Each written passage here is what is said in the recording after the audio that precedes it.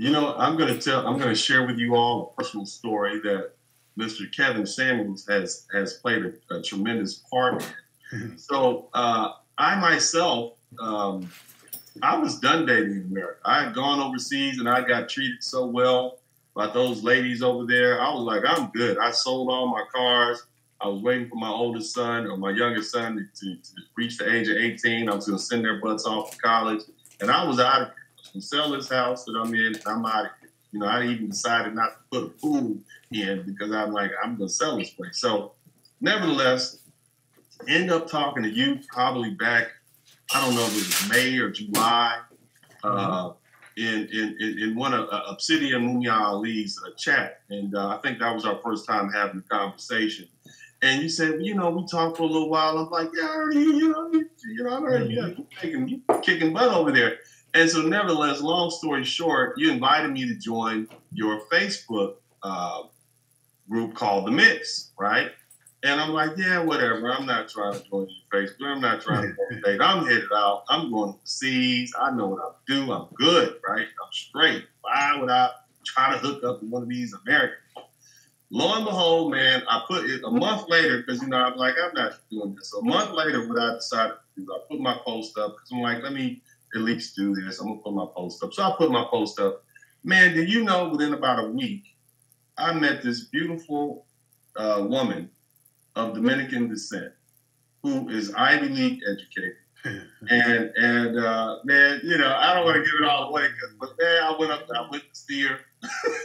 I took that flight, right?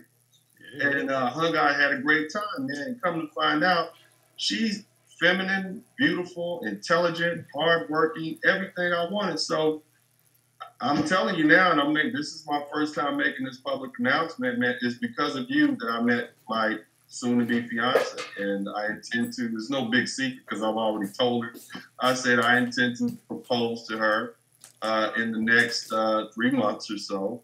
It doesn't take that long when you know what you want. And see, here's the cool thing about it, Kevin, because I've lived in her home country, and even though she's American, I understand her culture. I even speak Spanish. And so because of that, it's a perfect match. So, you know, she and I think for the first week or two, we just spoke Spanish to each other. So I owe that to you, Kevin. So thank you very much. So what you're doing is working. You definitely explain to these ladies what their options really are. You definitely explain to men what they should value in a woman. So kudos to you. And it's a beautiful story. I appreciate it. You know, people who don't believe that what Kevin is, he's telling you the truth. I'm telling you, I would have rather been alone than to date one of these, what do you call them, women in the danger zone? Is that what you call them? I'd rather be by myself. You see, next year, I'm gonna do my best, like the old Jet Beauty magazine. Yeah. I'm gonna do my best to promote a healthy couple every month. Right. And by and by, I'll tell you what, before too long, I'm going to end up finding mine just like you. But see, this is what I think we need to do in the community. Give, then ask.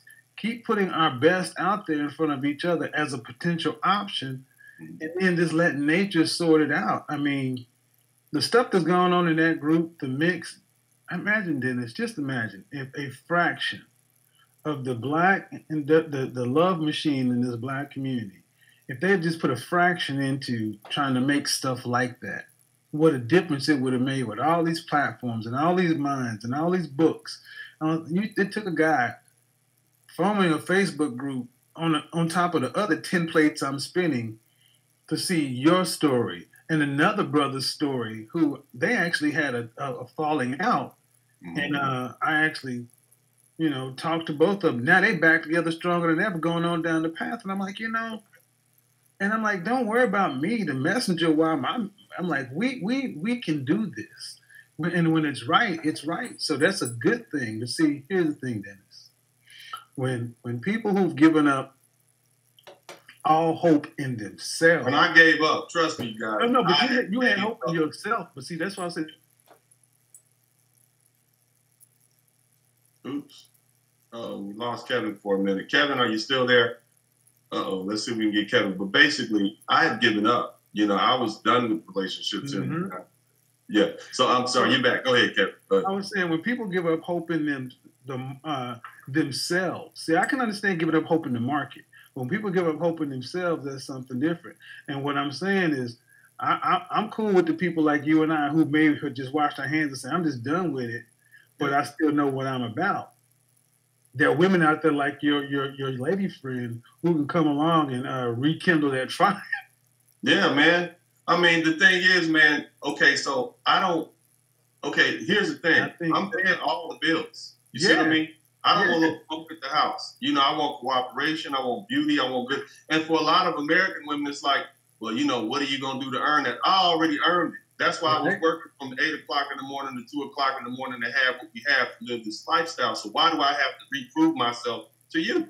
You see what I mean? And if you want me to reprove myself to you, there's the door. Matter of fact, you won't even get in the door. So when I meet this young lady, it's just totally, and honestly, here's my thing, man. I think there's people, you're a truth speaker. You see, and that's the part that I love the most about your broadcast. You speak the truth unabashedly, whereas most people, they benefit from misleading people. They make money from selling people dreams. Dreams eventually fail. And so you're speaking to these same people and you're telling them the truth and they are responding to it. And I think that's what makes you so much of a threat because there's a big business. We lost Kevin, but Kevin, if you can get back in here, I was saying there's a big business behind misleading people, continually having them buy these books, having them show up at these different meetings, lying, girl, you're 250 pounds, he should accept you how you are. Again, I don't do relationships, but I recognize the truth when I hear it. So, hey, Dennis, let me say this. You know, the drug, as being a former, there's a lot of money that gets made on people being on heroin and methadone, and there's an entire industry behind all that. The police, the attorneys, everything involved in that, versus people who decide to get off of it and then taking like maintenance medication where they can just live in life. We have to make it to where there's not as much money in the dysfunction as it is in the quote unquote solution. So, but see, the good thing is one story like you and your lady friend goes a long way, man. And I haven't said anything about it, but you can say it now, man. Huh? Yeah, I wanted to save it until, but you know, you're here, and I believe you can take this right now. And I'm a story. I was done, and everybody knows I was done. They've seen my TV show. They see how done I was. You see what I'm saying? Yeah.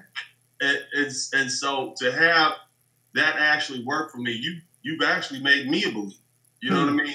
So continue doing what you're doing. You're doing a magnificent job. I support you. I know the vast majority of my followers support you. I think that what you're doing, you are definitely doing God's work. You know, and I appreciate what you're doing out there. So, you know, our support to you from Dennis Spurling.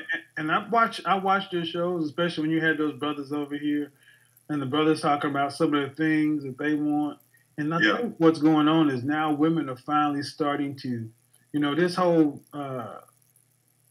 CV-19 has something that nobody could have forecasted, and it's made people slow down and listen. So I believe that we're just scratching the surface of what's possible because the women have really started to listen, and that's all you can really ask for is just to listen and have a conversation and see what happens moving forward. So that's a good thing. Yeah. And with you brothers doing what you're doing and talking and sharing your stories and being willing to openly talk about your issues and things like that, this adds more to the positive momentum and stuff that we got going. So that's a good thing. Yeah, and you know, and I appreciate what you're doing. Again, I just talk to men because I pretty much can sense where they're coming from.